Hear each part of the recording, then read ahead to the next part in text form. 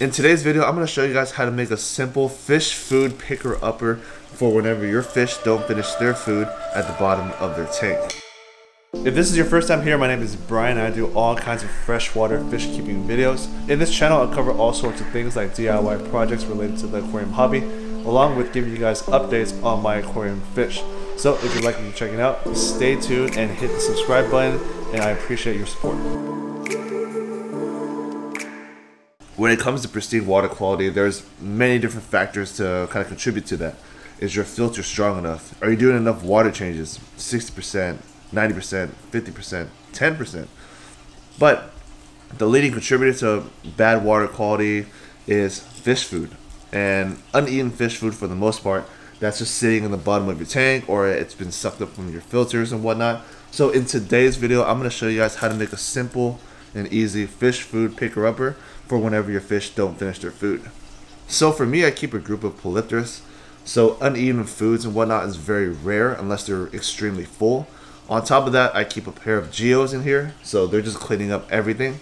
But if you keep specific types of fish like payara, for example, freshwater barracudas, all of that, you might have some food at the bottom that your fish probably won't eat. Most of the times, whenever you're keeping these types of fish, specifically piscivore like kerosins and whatnot, they'll eat the food as it's like floating or falling down towards the ground. But once it hits the ground, sometimes, not all the time, but sometimes they won't touch it.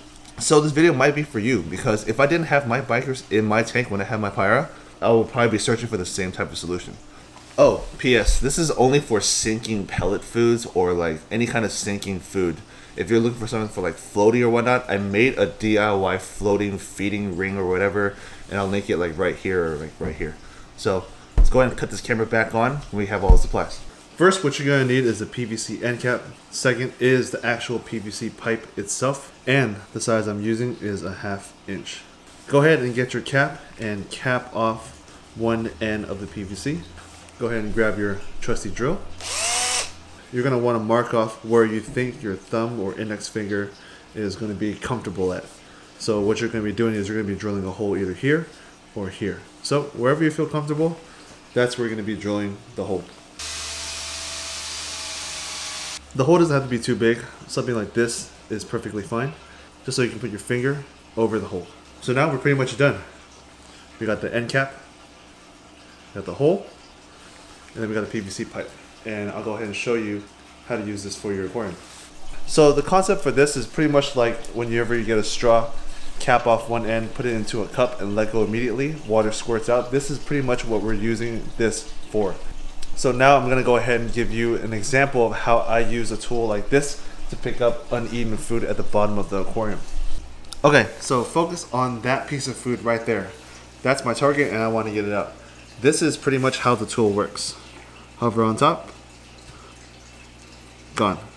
So let me go ahead and give you an example from up here. Whatever you do, make sure you press onto this hole before you enter it into the water. Into the pipe. Let go.